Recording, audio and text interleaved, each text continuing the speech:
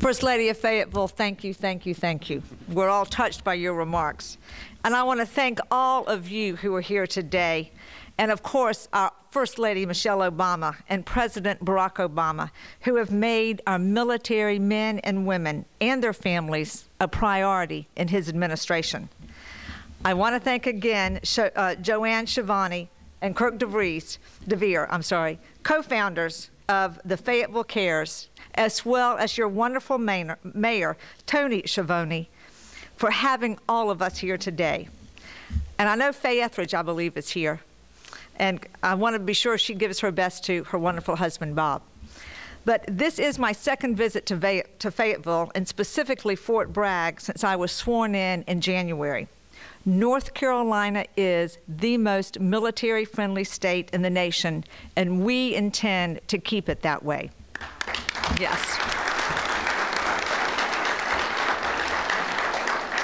I am very proud to represent the men and women in the military who are in uniform by serving as your senator from North Carolina, and I look forward to working with my colleagues on the Senate Armed Forces Committee to be sure that our soldiers and their families have what they need, both overseas and at home.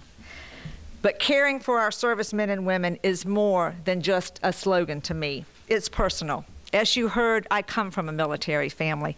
My 95-year-old father-in-law is a major general in the Marine Corps. My brother and father were both in the Navy. My husband, Chip, is a Vietnam veteran who used the GI Bill to go to law school. I've also got two nephews, and one of them graduated from the Air Force Academy, and he flies an F-15 Strike Eagle now.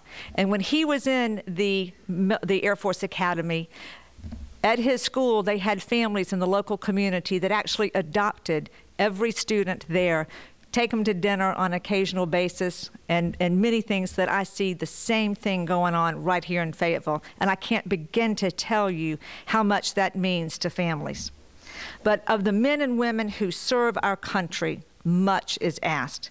But it's our obligation to make sure that much is returned to them. I commend organizations like Fayetteville Cares that exist to help our servicemen and women and their families. Thank you very much for all that you do. When I was in the state Senate, we helped fund family assistance centers across the state, which offers help to families, financial planning, help filling out benefit and claim forms, and other services that will help ease the transition in and out of service for military members and their families.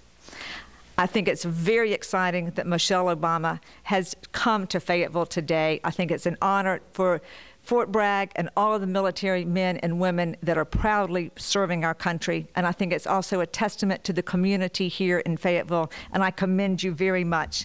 I thank you for joining us here today, and I know you join me in looking forward to hearing from Michelle Obama on her commitment to all of our military families. Thank you, and God bless you.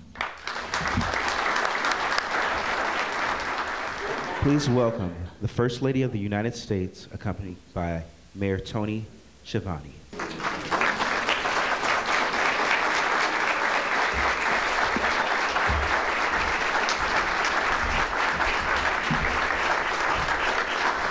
Welcome, everyone. Great to be here. Welcome to you, and thank you all for what you do for our military families and for being here today and for being a great part of this very special day for us.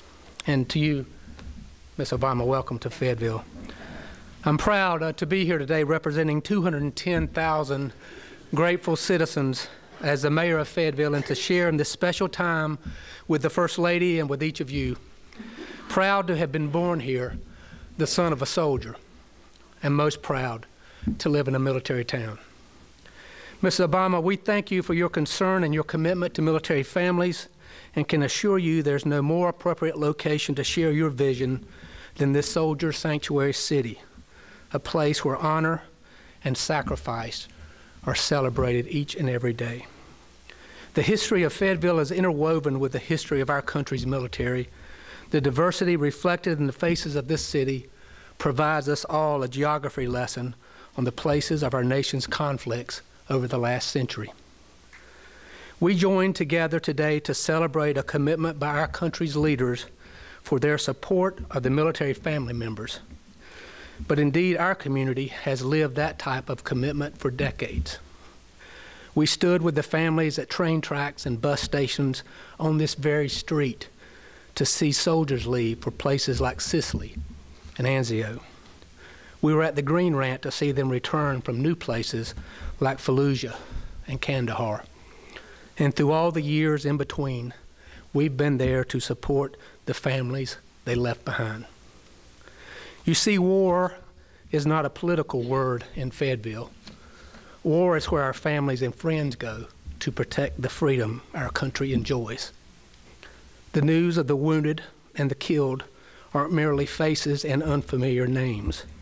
It's different when they're the friends that you play with, shop with, and pray with every day.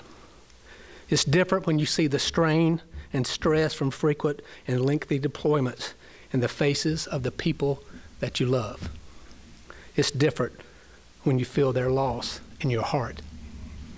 And it's different when you see their families' courage and willingness to sacrifice for our freedom up close and personal. Indeed, to live beside those types of American heroes is to live in Fayetteville. Today's recognition reaffirms the long-standing commitment of people who care. Moms and dads, families and friends, local businesses, and everyday people. And it helps tell the story of a city that cares. As mayor, I'm proud to say that not just today, but every day, Fayetteville cares. Thank you for coming to share this special day with us. And more importantly, we thank you for your personal commitment to those that we love. On behalf of a grateful and supportive city, I'd like to present you with a national award-winning photograph taken by a local photographer that's been with you all day, actually, Andrew Kraft, who's with us today. And the photo, I think it's right behind me here. Oh my goodness, this is beautiful. The photo titled Tearful Departure depicts in dramatic fashion the emotions of a military family as an 82nd Airborne soldier leaves in defense of our country. We hope you display it proudly and that it serve as a visual reminder to all of those who see it that there's a human side to war, a side reflected in the faces in this photograph and reflected in the faces of the families and the people who love them in this community.